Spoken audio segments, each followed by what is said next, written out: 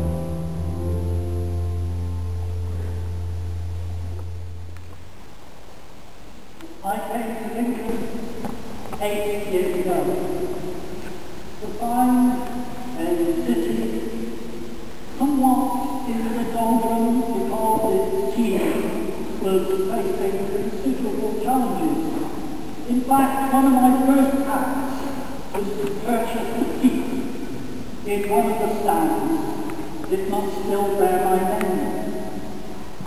And yet, over the next 3 or 4 years, the Ince made their way to various trials, not least, reaching the playoffs in their inevitable way. And of course, I thought it was all down to me.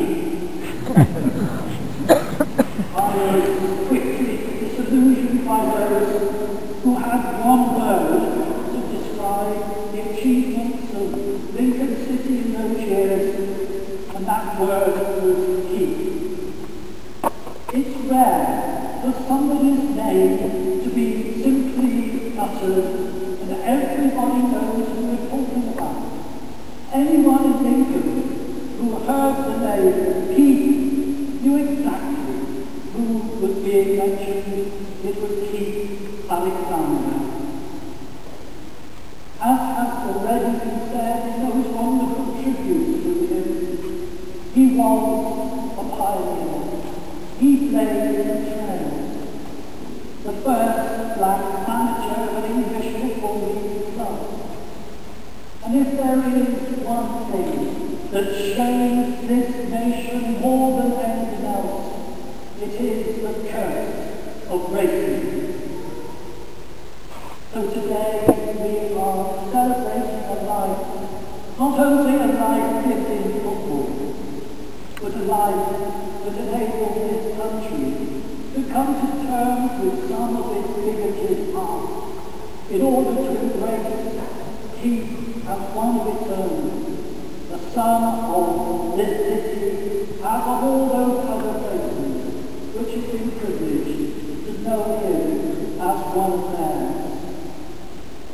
So we thank God today for not only Keith the character, Keith the man, but Keith the exemplar of how it is possible to confront justice and defeat it simply by the force of his own personality and unquestioned ability. Of course, many hundreds of years before the invention of the beautiful game, the people of Lincoln created this space. The space in which we find ourselves today, and perhaps not coincidentally, it's about the size of a football pitch. And today, therefore, we hold before God in this ancient place, Keith.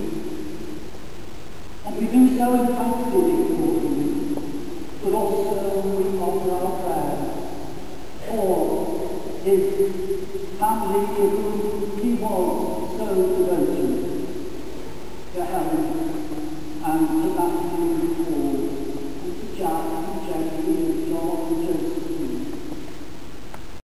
For there is no better place for us to be saying farewell to a good man and good friend in this place, where we have been reminded today that there is nothing in heaven or in earth, in height or depth.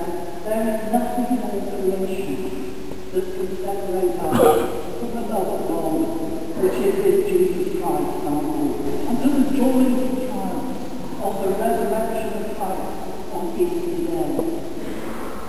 No better time for us to be here, to hold the keys before God, and to do so, claiming that light which shines in the darkness of sorrow, and claiming God's promises of new life, even as we mark in thanksgiving today the life of a devoted family man, a loyal friend, a genial, gentle giant, a man who led the trail with courage, humility, and humour.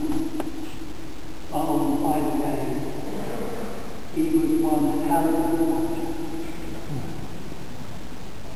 May he rest in peace, and rise to glory. Amen. Amen.